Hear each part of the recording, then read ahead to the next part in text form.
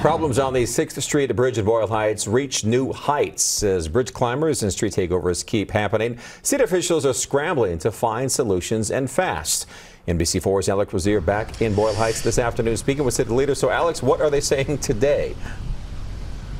Well, yeah, Councilmember Kevin De Leon, for one, says that a number of people have come up to him saying this is why we cannot have nice things. De Leon tells me we can have nice things in Los Angeles, like the bridge behind me, but a few things have to change first.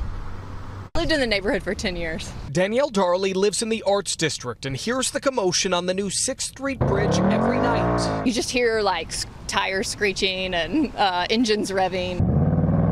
As street takeovers continue, city leaders are scrambling to find solutions. These are conversations that are taking place. Nothing is etched in stone. Councilmember Kevin De Leon said leaders are in talks about speed bumps, a center median, higher fencing to dissuade climbers, and possible closures on the weekend, leaving it only open for bike and pedestrian use. I'm not quite sure we can, change behaviors as opposed to provide, necessary sanctions of individuals that, hey, this bridge doesn't belong to you or me. This bridge belongs to the people of Los Angeles. This weekend, police made nearly 60 citations on the bridge and impounded 6 vehicles. We're taking enforcement action against them. I just ask that the court system take this as seriously as we are. In a briefing Tuesday, LAPD Chief Michael Moore said he's pushing for new cameras on the bridge. It's drawn as an attraction over the entire 24-hour clock, and so we think that the cameras and other types of open surveillance there can help us identify when we have a problem emerging. It's LA's new and shiny object, and it's bringing out the best and worst kinds of behavior. I think it's just